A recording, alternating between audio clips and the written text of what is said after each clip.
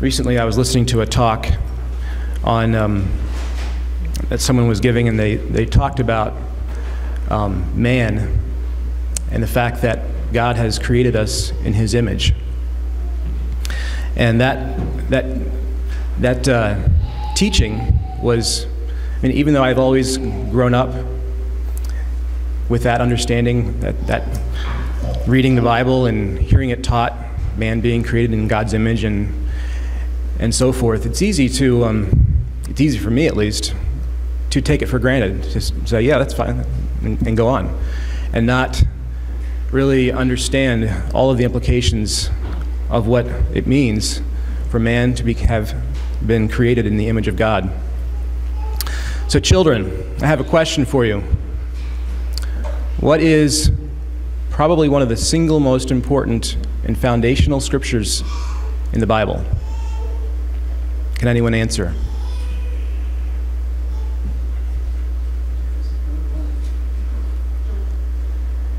Anyone want to answer? Genesis 1. Very good. Genesis 1:1. In the beginning, God created the heavens and the earth. Without that basic understanding, we don't realize that God is the author of everything. He is the originator, the former, and because of that, He's also the authority. Children, what is the second most foundational scripture in the Bible?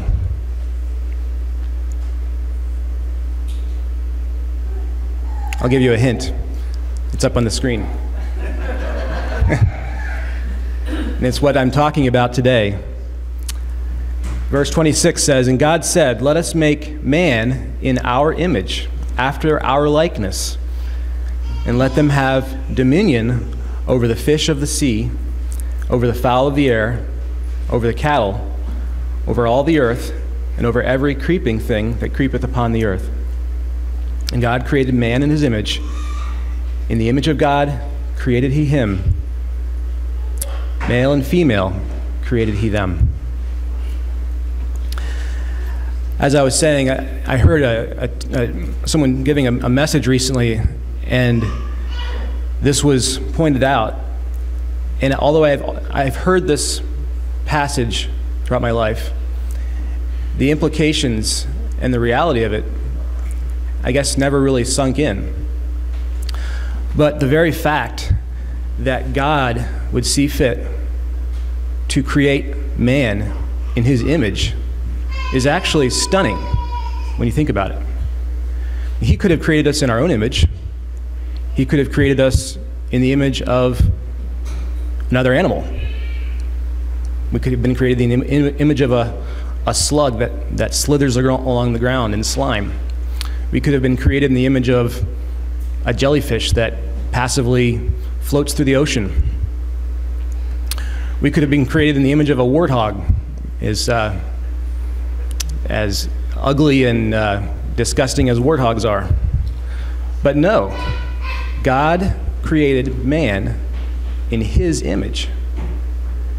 And if I talked about nothing else today, that is the single most important thing I want you guys to realize and to really think about. If we stop and think about that reality, He created us, He created man in His image. He has given us a tremendous honor that He would be a partaker, that He would allow us to be our partaker of His glory, that He would allow us to bear His image on the earth. That is absolutely stunning the more you think about it. Here's God, the creator of the universe, and He has made us in His image. And furthermore, it says, not only has He made us in His image, we're not just another animal, but we are unique in that we've been created in God's image. Then He placed us over everything on the earth. He gave us a special privilege and authority on the earth that exceeds what the animal kingdom has. He gave us dominion over the fish in the sea and the fowl of the air, over the cattle, over all the earth, and over every creeping thing upon the earth. So God says in verse 26, he's going to do this, and then he does it. And so God created man in his image. And this is a unique verse here, verse 27. He created man, male and female, created he them. So the image of God is not specific to the male gender. God manifests his image in both male and female, which is tremendous when you think about it. It's difficult to grasp. We often think, oh, God's man, the image of God is male. No, it's male and female together reflect his image and his nature. And so when you think about that idea, man being created in God's image, well, why is it that we all look different? Why is it that we all have different talents and abilities? Why is it that not everybody is perfect? And it's because we are in his image, but we're not his exact image. We are a reflection, we are a vignette of, or a composite. So you understand better who God is by looking at the entirety of the human race and not just a particular person. I think it's interesting, a lot of people say, well, why can't we see God? God's invisible. Well, first of all, God says he made us in his image. So when we look around at other humans, we are seeing a composite image of who God is, his nature and his person. That's phenomenal to think about. Now, I don't want to be getting off on theology here, because it doesn't mean we end up worshiping ourselves. We don't worship humans. That's why we're commanded not to have any graven image. It's a form of idolatry to worship anything but God. But it's phenomenal to think about how God he has given us a glimpse of who he is in the world around us, in the human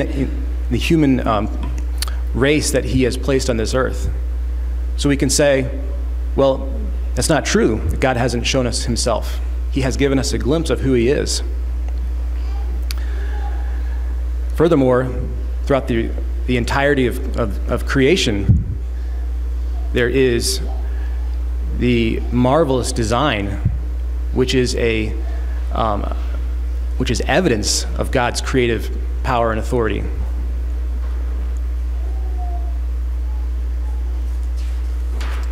See, I wrote some notes here. I wanted to make sure I follow my notes.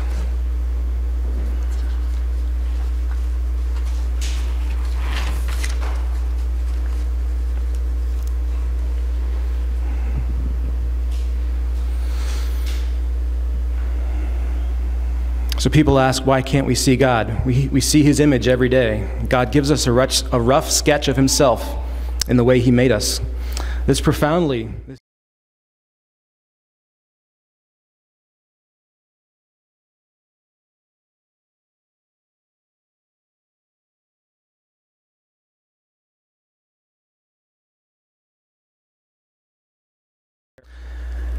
However, we must be careful we don't pervert this concept.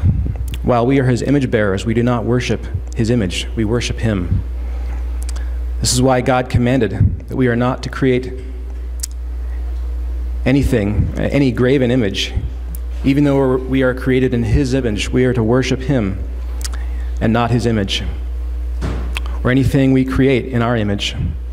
Sinful man seeks to make God in our image, instead of realizing that we are created in his image.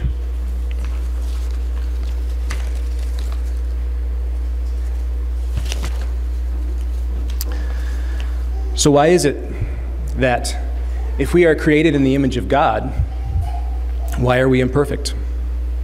Why are we, as the Bible says, children of wrath? Why are we sinners? Why do we see death in the world? Well, Genesis also talks about how man fell. Adam and Eve did not obey God. They rebelled against his created order. And as a result, we are in a condition and in a state of being at war with God. We are in a default state of rebellion. Our hearts do not want to be subject to God. Ephesians 2:3 says, "Among whom also we had our conversation in times past, in the lusts of our flesh, fulfilling the desires of the flesh and of the mind, and were by nature the children of wrath, even as others." So even though we bear God's image, and God has been astonishing to condescend to us and give us, to allow us to be a partaker of his image, even though that's the case, our hearts are still in rebellion against God by default. We need to realize that the state of warfare between rebellious man and God is the default condition of all mankind. It's not just those people out there, not just the atheists or the pagans, the Muslims, the Buddhists, Democrats, or Republicans. We are all born in the state of alienation from God, with a heart that desires to throw off his authority and create our own God. Until you have bowed your knee before the King of the universe, the creator of all the earth, you are an enemy of God. You have a heart that wants to not just wander away, but that is either consciously or unconsciously in rebellion against God. I always thought it was remarkable when I was a kid listening to Becky Wyand. She's a godly teacher in our homeschool organization, and she would always talk about how she was a rebel at heart, and that her nature is always seeking to rebel against authority. And I remember thinking, I would not think of her as a rebel. But she had that understanding, that she was openly and willingly admitting that she was a rebel at heart. And if we all were honest, we all have to realize that we too are that way. So it's because of sin and rebellion that the image of God, the image of a holy God, is distorted as it is represented in man. So one of the things that I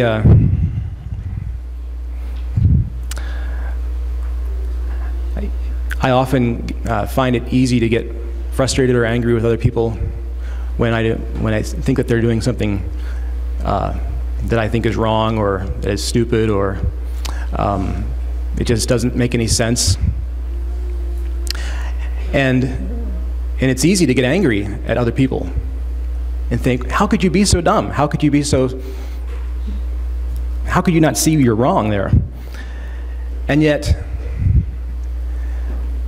when we understand and we see others as image bearers of a holy God, and that the image of God has been corrupted and distorted because of sin, we see that it's not the person we have to get angry at. We should be getting angry. It shouldn't be. We should be seeing them as image bearers of God, and that as image bearers, they deserve the love and patience and respect, because here they are bearing God's image. And if we are angry at them, if I am angry at that person because of their sin, then I'm ultimately angry at the God who created that person. And I am letting sin distort God's image in myself.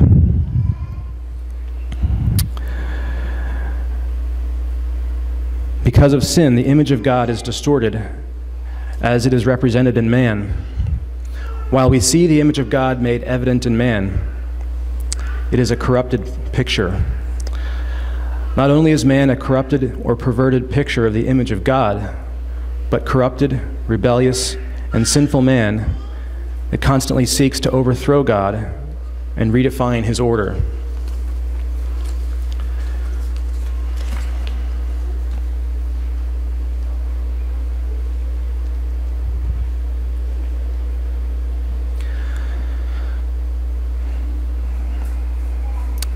Since the fall of man in the garden, there has been a continuous struggle, rage against God, against his authority, against his law, order, against his image. We see this raging played out every day in the world around us. When there is no God, man gets to decide what is right and what is wrong. Rebellious man wants to decide what is right. Not so much that he dislikes morality per se, but because he dislikes God. Man becomes the ultimate contrarian toward God. If God says it, man insists on the opposite. When God says, "Thou shalt not kill," man seeks to kill en masse. When God says to worship him, man worships everything but him. When God says to love our enemy, man hates his neighbor. When God says, "Thou shalt not covet," man instead craves everything he does not have. When God says, "Thou shalt not commit adultery," man commits all forms of fornication. And I lost the rest of my notes there.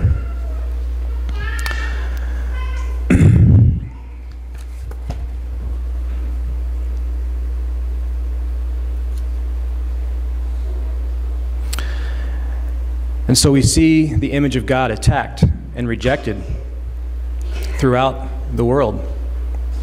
We see the evidence of it all around us in society, in law, in the recent effort to redefine marriage, in the abortion industry.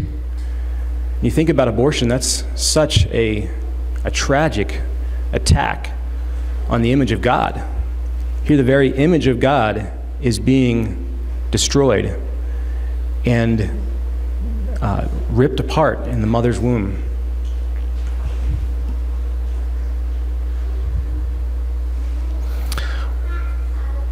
One way that the image of God is distorted is that because God has created man in his image, man is fundamentally different from the animal kingdom. But when the evolutionist says that man is just another animal, that is an overt attack against the image of God. Because man is basically saying, here's the image of God, but it's actually equal to an animal. It reduces, it lowers God, the image of God, down to the level of an animal. That's also why we don't eat people. We don't eat men. If we are all just animals, then cannibalism is fine. But man is unique. And that's also why we do eat animals. God has given us, since the flood, God has given man authority over the animal kingdom to eat animals for food. God's image is also expressed in both male and female, as I talked about earlier. Feminism seeks to throw off the feminine nature and position, and this distorts God's image.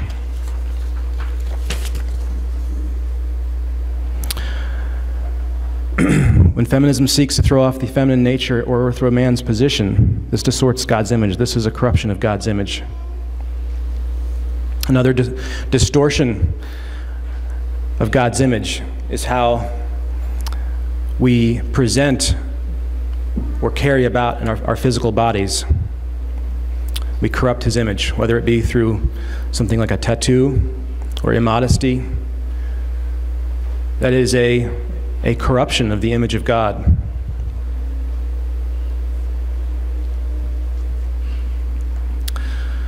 So, why is murder wrong? We talked about killing animals. Why is it wrong to kill humans? And is there a difference between murder and killing? And there is. So can anyone tell me, children, why is murder wrong? Yes. Exactly. That in and of itself, that's an excellent answer. That in and of itself is reason enough. But the reason is far more profound than just that.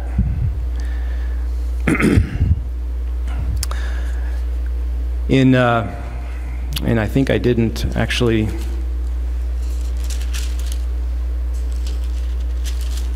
get the verse.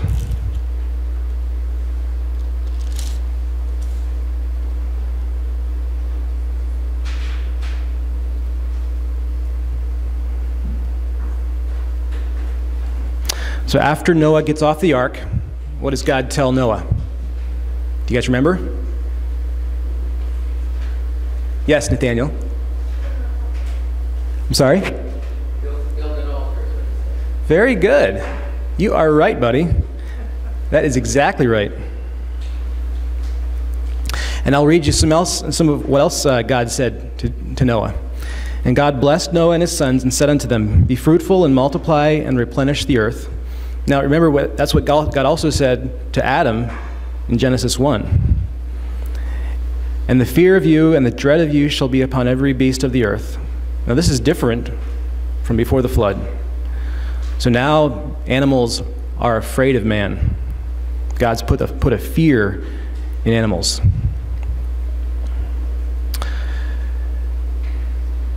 And upon every beast of the earth, and upon every fowl of the air, and upon all that moveth upon the earth, and upon all the fishes of the sea, into your hand are they delivered. So not only is God giving the animals a greater fear, or a fear of man, but at the same time, God's giving man the ability to kill of the animal kingdom. Every moving thing that liveth shall be meat for you, even as the green herb have I given you all things. But flesh with the life thereof, which is the blood thereof, shall ye not eat. Surely your blood of your lives will I require. At the hand of every beast will I require it. So God holds even animals responsible for killing humans. God's going to require human blood, the loss of human blood at the hold an animal responsible for shedding man's blood. And at the hand of man, at the hand of every man's brother will I require the life of man. Whoso sheddeth man's blood, by man shall his blood be shed. For in the image of God made he man. So that is the fundamental reason why murder is wrong. It's because man has been created in God's image. Man is the image bearer of God. That is the fundamental reason. And that reason precedes the Ten Commandments. The Ten Commandments are correct. You're absolutely right in saying that. But the foundational reason why the Ten Commandments say, thou shalt not murder, is because in Genesis 9 and in Genesis 1, God created man in his image. We're the image bearers of a holy God.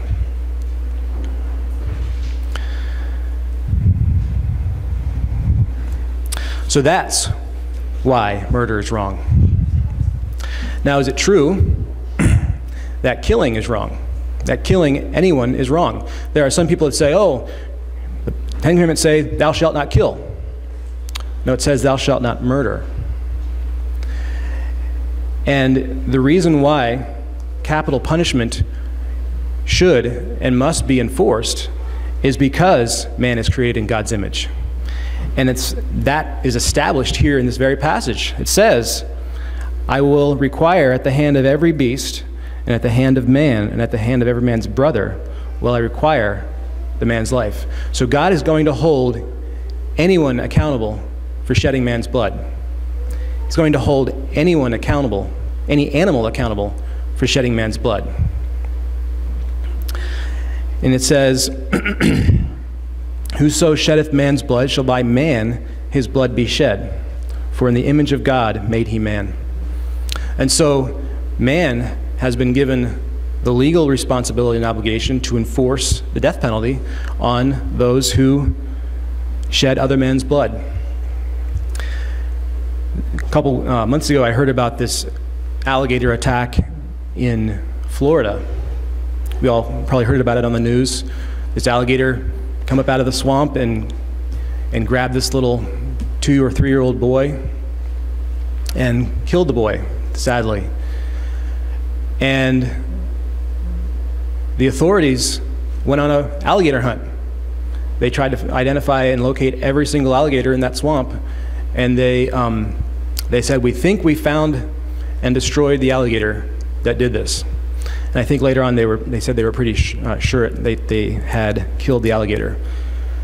But when an animal, and this happens with bears or lions, when a bear mauls and kills someone, the first thing the Park Service does is goes and kills the bear, because what they say is so this doesn't happen again. But ultimately, it's because of this reason.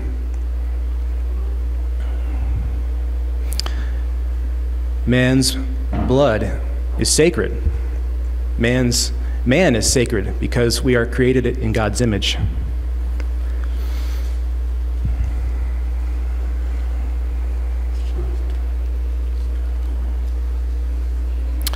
So why is murder wrong? Who gets to make this determination? The world says it's because the majority has decided. And I've had this discussion with many people before. I've asked, on occasion, I've asked some either atheists or humanists in the past, so how do you determine what's right and wrong if you don't have the Ten Commandments, or if you don't have God's Word to give you a framework? How can you say that murder is wrong? How can you say what is right and what is wrong if you don't have God's Word as your framework? The answer I've almost always gotten from the secularists, from a non-Christian, is that, oh, well, the majority decides, because that's their that's their only basis. The group decides. Well, is that true? And is that a valid basis for right and wrong? I always like to point out what happened in Nazi Germany. The majority decided that it was okay to kill Jews. You look at our own society, and we seem to be redetermining and redefining what is right and wrong because of majority. And the question is, where is that going to stop? How far will you take that? There's really no end to that. If the majority decides that 49% of the population needs to be exterminated, then they will. Now we know that that's wrong, but if the majority decides, then anything goes. There's really no basis that we have for right and wrong. I remember one discussion that I had with some guys, and we were making this exact discussion, an argument, and so I asked them, I said, do you think that slavery was wrong? And they said, oh, yeah. Well, the majority decided. that in the South, they were the majority. They decided it was wrong. I mean, it was right. It was acceptable. So who are you to sit in judgment on their majority? How can you say it was wrong? And they didn't have an answer.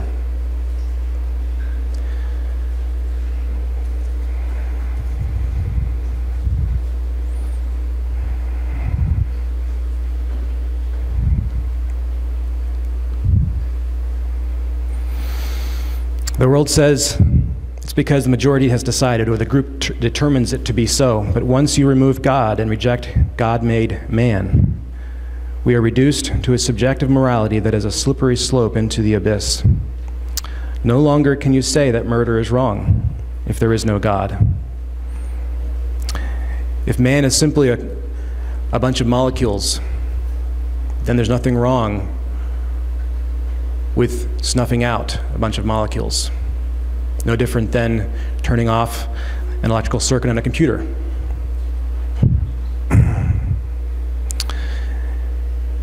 If there is no God, then man has no competitor or master and can determine truth or right for himself. Once man reaches this point, anything goes because no one is in charge, or so rebellious man wants to think. The Nazi Holocaust, abortion, infanticide, euthanasia, suicide, or any other taking of man's life is ultimately wrong because it is an attack on the image of God. And as I said earlier, murder is wrong not only because God has said so, but more importantly because it attacks, mangles, and destroys his image bearers.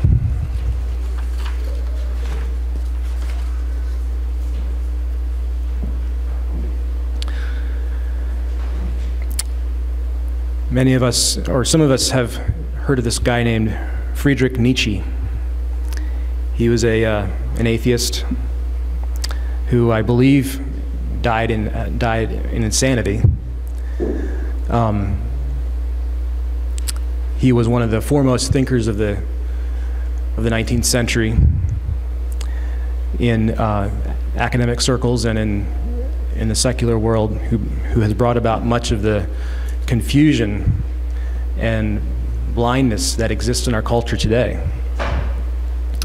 And Friedrich Nietzsche is one of the famous statements that he made in his writing called "The Madman." I think aptly put. He says, "God is dead, and we have killed him." And he's basically, this writing that he did is basically a form of a story where he talks about what society is like when God is killed. And that his point was that throwing off and killing, so to speak, God's authority in life and in society and in our world, we basically are reduced to nothing when it comes to having any framework or any basis for morality or truth. That there is, you're basically in a free fall. And interestingly, even though he claimed that there was no such thing as God, but by claiming such, he was admitting that he was ultimately killing God's authority, killing God in society. And yet even he understood the implications of what that meant, that there was therefore no framework by which we had to live our lives, by which we had to determine what is right and wrong.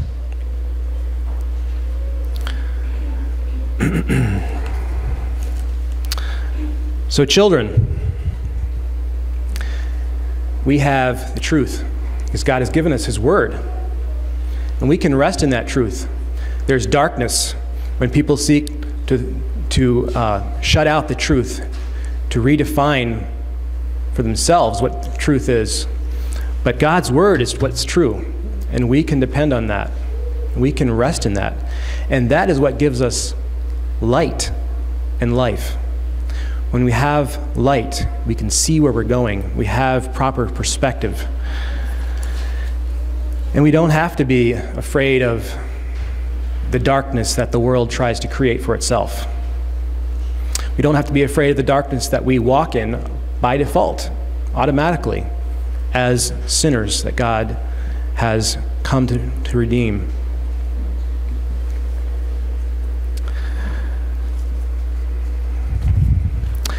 And so, I want us to think about, to meditate on, and to realize the implications and what it really means that God has created man in his image. We have been given a unique and an amazing privilege that he has allowed us to be a partaker in his very nature, in his divine image, and that we can bear his image on the earth.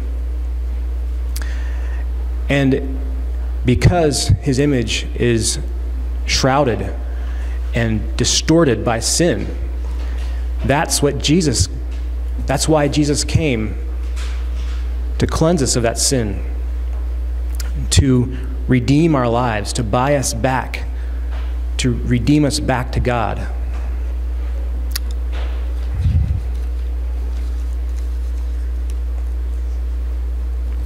I'd like to read Psalm 2. I always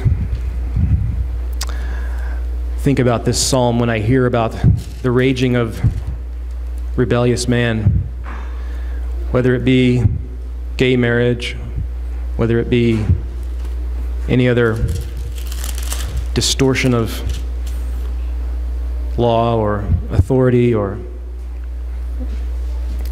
crazy idea that some university comes up with next,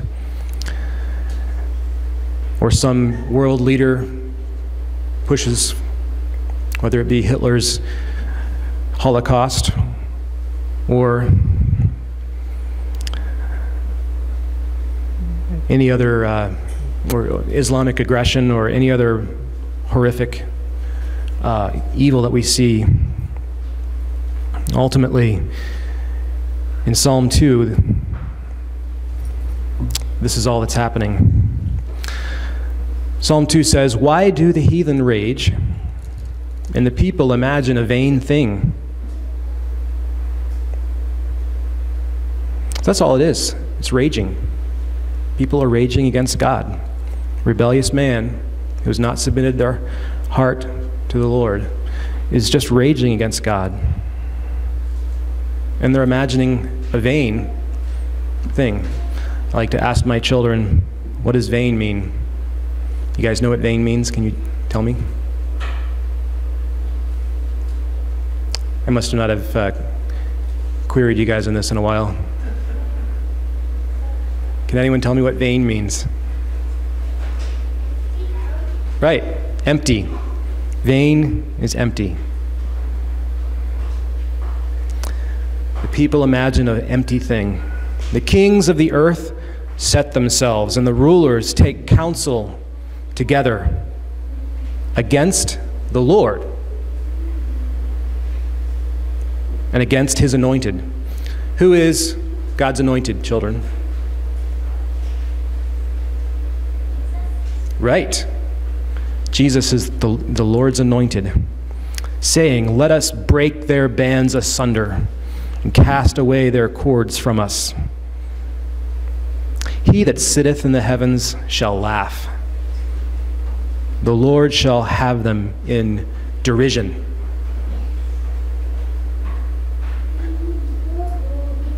Can anyone tell me what derision means?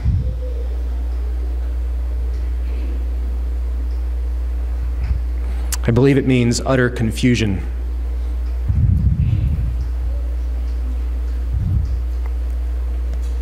Then shall he speak unto them in his wrath. He'll speak to them in his wrath. He won't get all screaming and angry and so forth. He'll simply speak to them in his wrath and vex them in his sore displeasure. Yet have I set my king upon my holy hill of Zion. Who's that? Jesus. I will declare the decree the Lord hath said unto me, Thou art my son, this day have I begotten thee. Ask of me, and I shall give thee the heathen for thine inheritance, and the uttermost parts of the earth for thy possession. Thou shalt break them with the rod of iron. Thou shalt dash them in pieces as a potter's vessel. Be wise now, therefore, O ye kings. Be instructed, ye judges of the earth. Serve the Lord with fear and rejoice with trembling. Kiss the Son, lest he be angry, and ye perish from the way, when his wrath is kindled but a little. Blessed are all they that put their trust in him. So, my message, children, is that we have been created in the image of a holy and a righteous God. We have been given the privilege as humans, as men, as mankind, as having been created in his image, that we can bear his image on the earth, that we have been given a unique position of authority and a dominion over the animal kingdom and over the earth, the entire earth. And because we all bear his image, we all must respect and love and see others as his image bearers, regardless of how foolish they seem, regardless of how messed up their lives might be, regardless of how frustrated we may become with them. It is because they bear the image of God that we must love them. We must respect them as his creation. And that gives us drastically different, radically different perspective of others. Whether it's a radical Muslim or a radical homosexual or anyone else that seems radically different than we are. It doesn't mean we don't stand on the truth, but it means we love as God loved.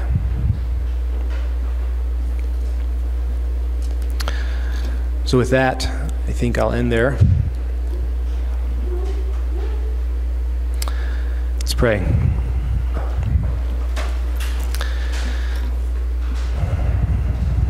Heavenly Father, I thank you for your word. I pray, Lord, that we would walk each day with the reminder and with the reality that we bear your image, that you have given us a unique and a special place in your world, that we can be your image bearers, that we have been made partakers of your image and of your nature, and that through the sanctification of the blood of Christ that washes us from our sins, that the image that has become marred and distorted by our sin, that image can be made righteous and sanctified. And that we, Lord, I pray that we would be glorifying of you on this earth as we bear your image and as we walk in the righteousness that you give. Help us to learn to love others as your image bearers, regardless of how lost they may be. They still bear your image, and so they are deserving of our love. Thank you for this truth, Lord, in Jesus' name. Amen.